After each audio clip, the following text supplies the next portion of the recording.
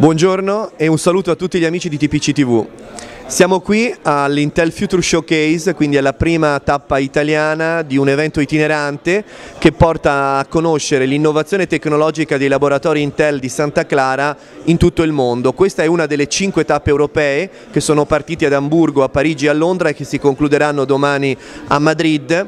Per la prima volta Intel ha deciso di portare lo stato dell'arte e delle tecnologie fuori dai loro laboratori di ricerca e sviluppo, fuori dai laboratori della Silicon Valley, e oggi vogliamo invitare tutti voi a percorrere la spinta tecnologica, l'innovazione tecnologica, cominciando da quelle che sono le tecnologie già presenti oggi sul mercato, per poi proseguire con quelle che invece vedremo comparire nel circolo del prossimo anno e chiudere invece veramente con un'ondata di innovazione, con una finestra su quello che sarà il futuro dei prossimi 5 anni, parlando di in-vehicle infotainment, tecnologie per il mondo dei makers, tecnologie 3D e real sense. So what you have here is all-in-one with a screen size of 20 each that can play 4K videos. So as you can see, the screen is great. You get great performance because you got a Core i5 on these devices. It is made by Panasonic and it's very light as well. So if you take it in your hand, the weight is very light. So it's very cool devices, and you can definitely imagine using it in your house, sharing content with your friends or with your kids, or watching great movies in 4K or playing games. So what you will find here is the technology at SEAS we have been implementing with François Gabard. François Gabard is a sailor that won the Vendée Globe 2 years ago by breaking the record, and François is trying to get boats as light as possible. So every electronic devices he has in his boat consume electricity that is produced by the fuel he has in his boat. So he's trying to get devices that consume less and less possible. So what you will have here is the device he's been using before that has been replaced by the device you have here on your right, which is an Intel NUC, and basically when he's using it, the power consumption is dropped by a factor of 4, which means he will be able to take something like 25 or 30 liters of fuel less in a race like the Vendée Globe, because basically 1 watt is equal to 1 liter of fuel when he's racing for close to 80 days. This is the software François is using while he's at sea, to know where to go, to know where the wind is, to know where the current is, and it's really the device, I mean the software he's using while he's doing some races.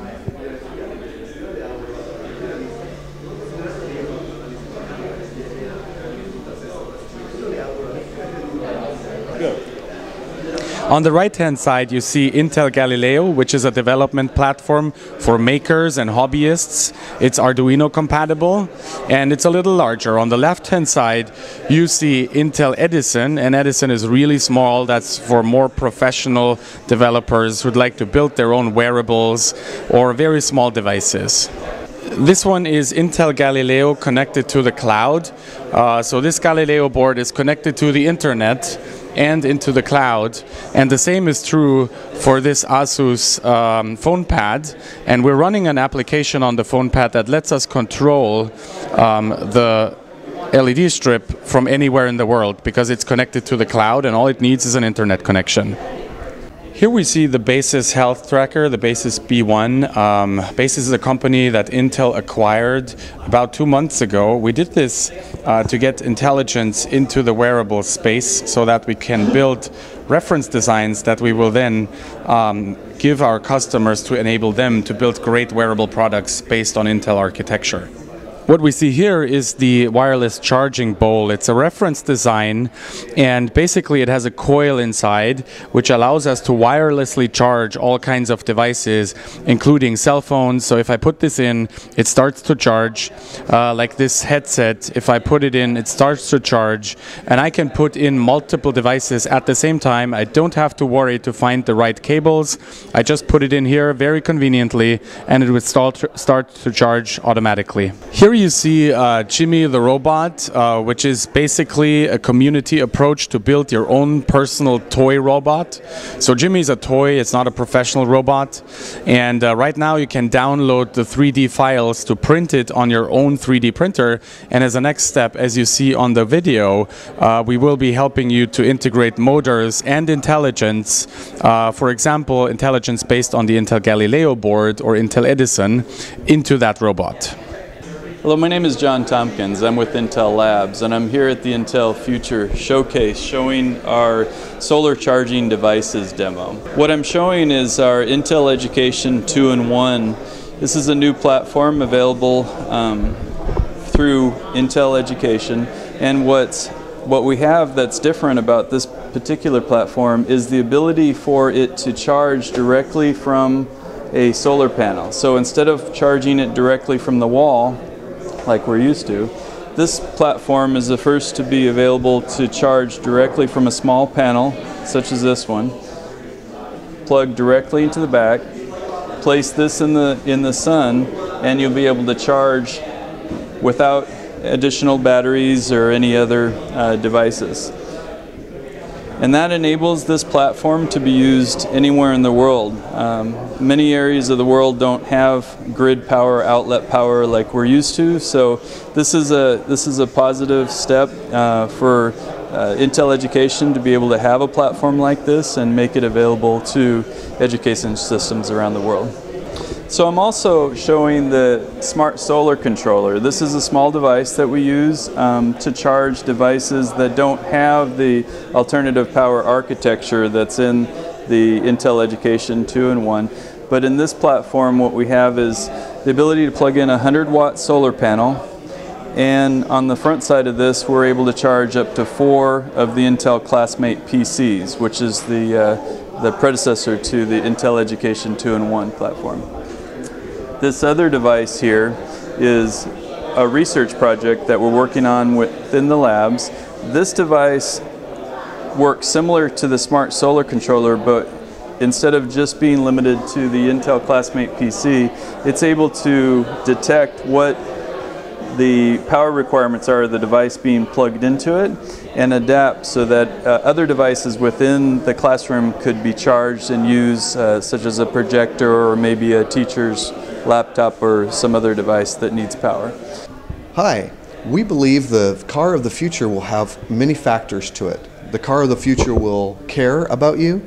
We believe the car of the future will be able to know who's in the car with it. We believe the car will be able to tell you your preferences, your tastes, your desires. We also believe the car of the future will be able to tell your emotional state, and it will be able to communicate with infrastructure like the red lights, like knowing the speed limits. The car of the future will be able to authenticate with your phone or with you as a person, your key, yourself as a key. So this is a demonstration that will show briefly what each of these components could be like in the future.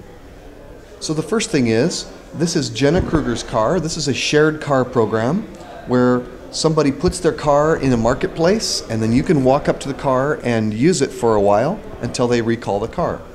So Jenna's car is up for use, and we are going to go and borrow it. So we hit OK, and what happens is our phone synchronizes with the data that's there. And we can put our phone, oh wait, it knows who I am. It takes all of our preferences and brings them to the car. So we're ready to go for a quick drive. Okay, we've started the engine and we're going to take off.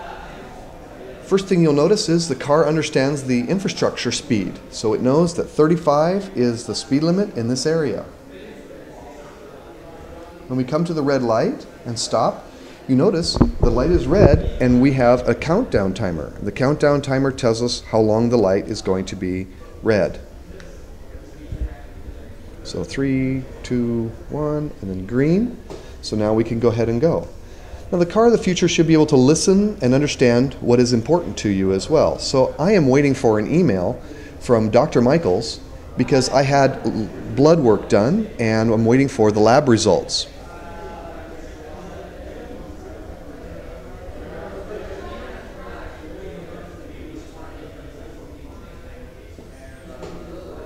Okay, the light's green, so we'll continue on down here.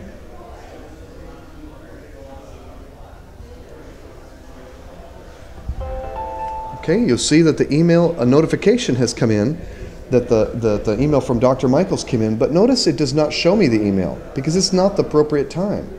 It's not a good time to see the email. However, there's a red light coming up. The car has detected that one is far enough ahead, and I can just go ahead and come up to this red light, and when I get to this red light, I can stop and see the email at the time when it's safe. So now you see the countdown timer tells me almost 20 seconds, and it shows me the email that's appropriate in the appropriate time. Now also you can see that these are lab results from the doctor. Call for an appointment as soon as you can, and this would kind of make me upset. Why do I need to call in? Is it something bad? Good?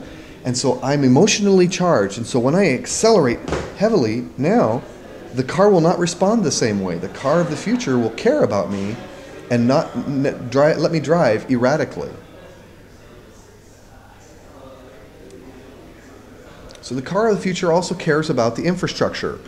Ambulances, fire trucks, police cars, and maybe even school buses that are in the area.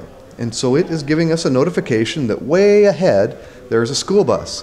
And it will give us an option to reroute and go around. How many minutes for each option is also given. And so I'm going to take you straight through because I want to show you something else.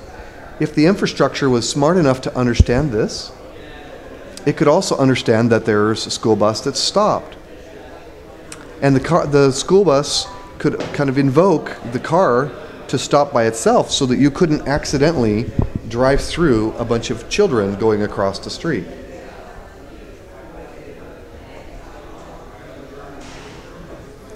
So now as soon as the school bus releases it, then the infrastructure would tell you that you could go ahead and keep going.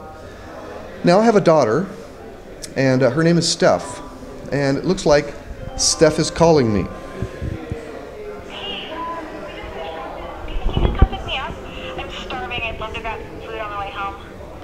Okay, so the car understood that A, Steph is my daughter, B, she's done with her practice, and C, that she's starving, she wants to eat something. So the car already is communicating with her, knowing where she is and knowing where we are, where is a good place to kind of meet together. And so where it's convenient and where it's also safe. The other thing it's doing in the background is it's looking for places to eat that both of us like, that's convenient in this area, and that might be the right price. So it's determined where we're going to meet, and right here we have a representation of where she is. So we're going to stop real quick, and she's going to get in the car. So she's going to get in, and her device is going to synchronize. And notice that her music is on our console media player right now. And then we also have her call list and the things that she's interested in looking at on her phone, but it also has a map that she can look at and she can interact with that keeps us distracting the driver. Now she likes the creamery, so she's going to hit the creamery and hit the share button. Whoop, let's do that again. Share button. Now what that does is it brings over onto the driver's side the creamery and allows me to select this button as the driver.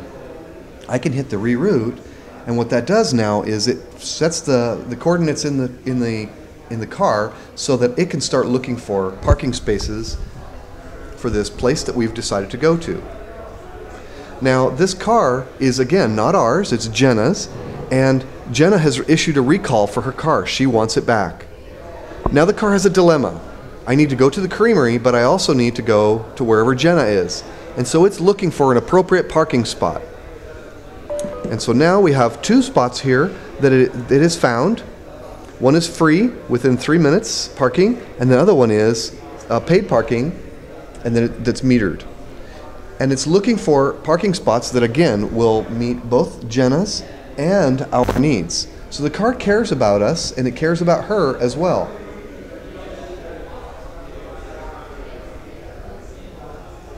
So the parking location was selected by the car because we did nothing, and the selection number 1 was good enough. And we'll come up here, and you can see on this screen right here that it's not exactly where we wanted to go. We wanted to go to the creamery, but it's close enough for both Jenna and for us. So what we feel like the car of the future will care about you. It'll care about your tastes, your preferences.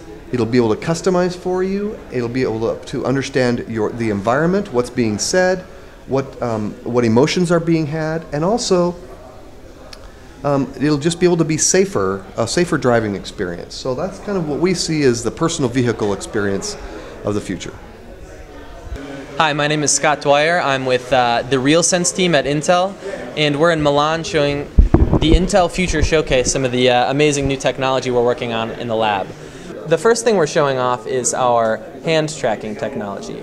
We're actually tracking 22 joints on the hand to enable users to interact with their PC applications in a way that they already understand, which is using their hands. So users can gesture, they can grab onto objects, or they can use their entire hand as part of a game or an application. Again, in an effort to make interacting with your computer easier than just using the computer or mouse, and making it natural and intuitive. So we call this the floating display, and this is what happens when you have 3D output, which is this projected image right here, and 3D input, which is possible with the Intel RealSense 3D camera.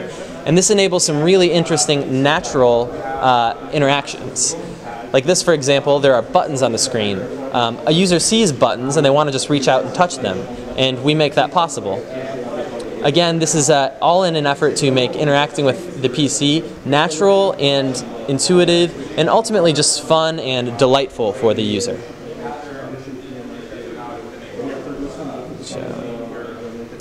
This is a simple drawing application. I'm reaching out into mid-air here, and I'm using my fingers to draw some colorful patterns on the screen. So this is the Intel RealSense 3D camera, and this is what gives your computer a human-like eye that can understand distance and depth. And the point here is that it enables you, your computer to understand you as a human and also objects around it. So for example, one thing that we can do is take a real-life object, like what we've done here, we can show it to the computer, rotate it around, and then build a 3D model of that object. Now once you've got a 3D model of an object, you can do some quick edits, and then you can either share it, or you can 3D print the object. So the scanning technology enables you to take the real world and make it virtual, and then the printing technology lets you make that virtual world and then make it real again.